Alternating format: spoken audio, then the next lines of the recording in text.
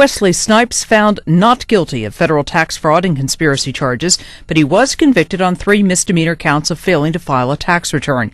He could still be sentenced to 3 years in prison after originally facing a possible 16. Snipes and 2 co-defendants were indicted in 2006. Snipes' lawyers said he was the victim of bad financial advice and was sincere in the belief that he didn't have to pay the government anything.